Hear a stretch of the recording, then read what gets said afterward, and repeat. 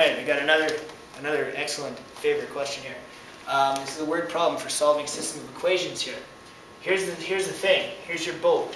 You're flying on a boat. Your boat travels upstream 60 kilometers an hour. Your boat travels downstream 60 kilometers an hour. How fast does it cruise in still water? Okay. Still water would be, I would say, probably the middle ground between going against the current and going with the current. It'd be, okay, still water, as if there's no current. Okay, we have to have a standard, okay? Let's think about it this way. We have three cases of water. We have against current, we have still, and then we have with current, okay? So clearly you go faster, slower, and then whatever, you'd have something, right? If we call this x, our speed of x, okay? If we're going with current, our speed would really be like this, x plus something. If we're going against current, our speed would really be x minus something, okay? So what? Let's see. Okay, what have we dealt with here? We just dealt with the idea of having three cases of water, okay? What we want to realize that if we are going with the current, it's given to us downstream. I'm going to assume that's the same as downstream. That's 65 kilometers per hour. I'm just omitting the units for now to make this part a little more easy. Upstream it equals 60. Okay. Ta-da! Guess what we have? We have a couple of equations. Looks pretty easy to me now. All we got to do is solve for these guys. So here we have x plus y is 65.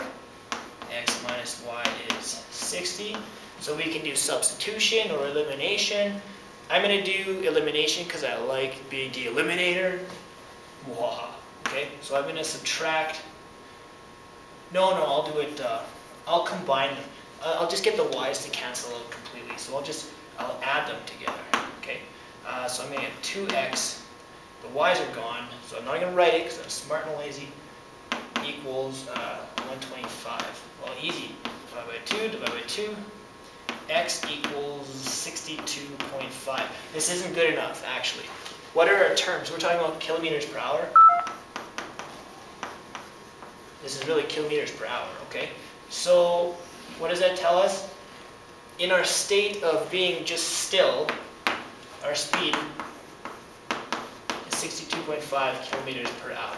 These really should have it on here, kilometers per hour. Kilometers per hour. See, I thought I was saving time by skipping a step, but I realized I'm going to have to do it anyway, so I should have done it right from the beginning. Lesson learned. Okay, so 62.5. We've answered our question, but not yet. Here's our question, or here's how we have to frame our answer. We have to frame it in terms of the question. Well, we're talking about cruising in still water, so we have to answer about cruising in still water. The boat cruises in still water at 62.5 kilometers per hour. Okay? Do you see how this answer is framed the same style of words as the question? If I would have just said, how fast does the boat cruise in still water? Now, if I would have just wrote this on my math page or wrote this on a test with no work, it doesn't do any good because you haven't told average Joe on the street what the heck this number means. Okay? Now, here you have explained it to everybody and their dog. They should be able to understand what you're actually trying to say. Coolio.